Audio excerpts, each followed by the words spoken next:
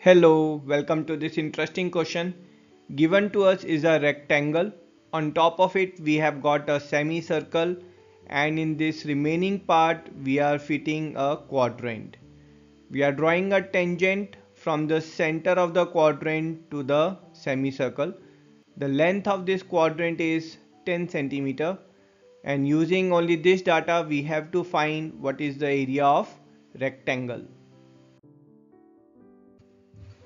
To start with, let's first use the fact that CF is tangent, and we know that tangent is perpendicular to the radius. Now here let's assume this semicircle, the radius is capital R, thus OF is capital R and OE is also R. For quadrant, let's assume the radius is X and thus BC is also X. Now here if you look at the triangle OFC, it's a right angle triangle.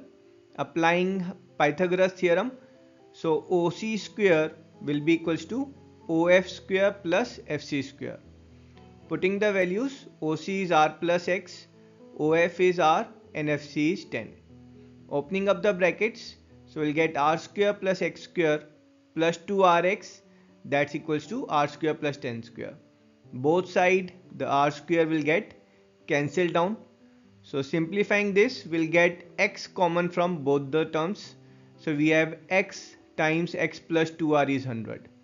Now here X, if you'll see, X is nothing but BC, and X plus 2R. So this is your R, R and X. So X plus 2R is nothing but DC.